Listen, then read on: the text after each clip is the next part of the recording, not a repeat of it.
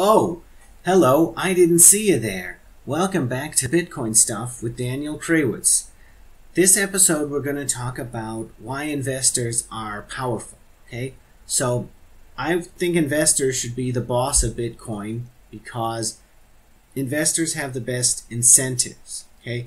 So their interests are most aligned with the success of Bitcoin because when Bitcoin goes up, investors get richer, okay? So they're the group that needs to pay the most attention out of any group, okay? I think that should be sufficient reason to want to listen to the investors very carefully.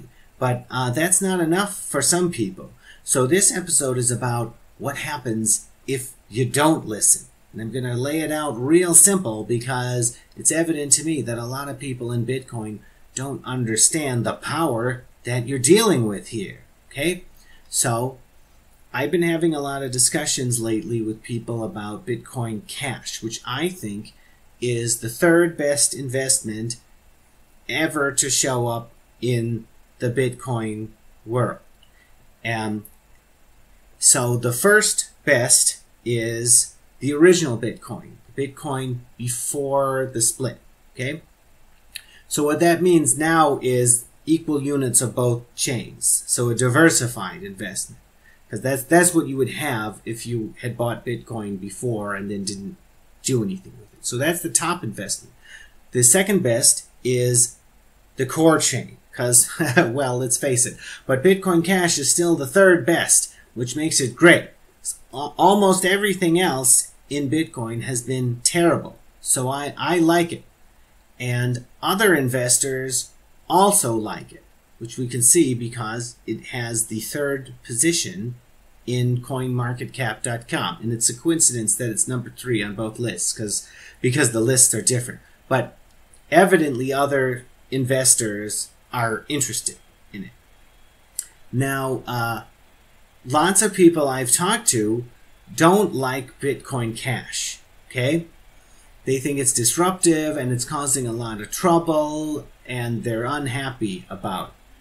But the thing is, people build stuff for investors, okay? If you're an investor, it's kind of like you just want things and people build it for you because they want your money, right?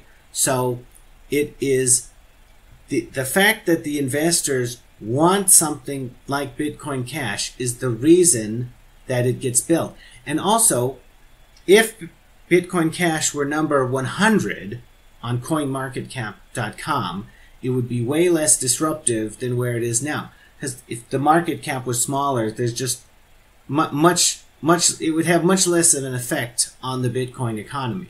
So it's disruptive because investors like it, okay? So if other people don't like something like Bitcoin Cash, they have to appease the investors. They have to keep the investors happy because they're the ones that these things are being built for, okay? So that's power. That's very powerful. That's leverage. And right now, Bitcoin investors are not using this leverage nearly as much as they could, okay? So, in my first video, I said that the investors should think of themselves as being like Yahweh, and the core devs should be like the chosen people. So now I'm going to do my impression of what I think the investors should be feeling, okay? So imagine you're the Bitcoin god and you're overseeing the Bitcoin world and you're saying, yes, this is good, yes, very good. Bitcoin is growing. Yes, we like that. We like... What is this? Blockstream. Blockstream. It is too big. It is too difficult to rearrange things how we want. Blockstream. It is annoying. I want a weapon. Here it is. It's Bitcoin Cash. See, it's like Thor's hammer from the Marvel movies. It just appeared in my hand just because I was angry. See? So now I can do this. Bitcoin is anti-fragile, so it's good to go in and smash stuff every once in a while. You know what I'm saying? Did you guys see the Lego movie? I want the Bitcoin world to be exactly like Legoland. Okay, everything should be easily taken apart and put back together. And to me, Blockstream are like the guys from the guys trying to put glue on everything, right? You get it? If the investors are annoyed, people build really annoying things for us to use. Yeah, so maybe next time you listen, maybe you want to listen to investors, yes. Maybe you build prediction market, yes. And you obey prediction market. Maybe then we do not feel like punishment. So that's how I think investors should feel. Now, I'm going to deal with a potential objection to this, which is that people can't afford to act this way because if you choose wrong, you lose money. Okay? So my answer to this is that you should arrange your portfolio so that you can maximize your mistakes. In other words, you don't have to worry about making mistakes because you're going to make a lot. Okay? So your portfolio should not be it should not be in danger if you make mistakes. Okay? So what I do, at least as far as my Bitcoin investments go, is I have one main investment, and that is the best investment in Bitcoin, the one that's definitely going to succeed, the diversified investment between equal amounts on both chains. That's my main investment, and then everything else is really tiny. Okay, so when we're talking about the main investment, I'm risk averse. Okay, because I want it to succeed. But when we're talking about the other things, then I can take on a lot more risk. And if I make a mistake, it's like a learning experience, So the main investment is like my house, and then everything else is in my playroom.